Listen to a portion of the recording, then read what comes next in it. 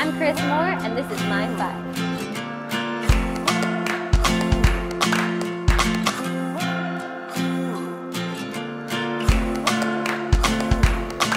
My favorite place in the entire world to surf is probably Mexico. The perfect right hand, the point breaks are my favorite.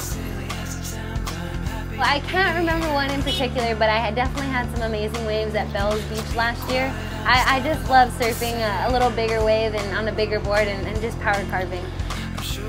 My favorite surf movie of all time is Kelly Slater's Black and White.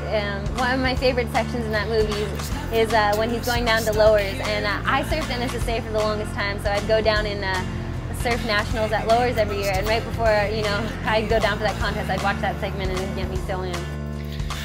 The number one thing that makes me feel at home on the road is probably my dad. He travels with me to all my events and stuff, and he's that little piece of home that just keeps me stable and grounded. Ooh, the number one place that I want to travel if I wasn't surfing is Greece. I saw, some clips in Sisters of Traveling Pants movie, and I was like, I really want to go to Greece. It looks so pretty.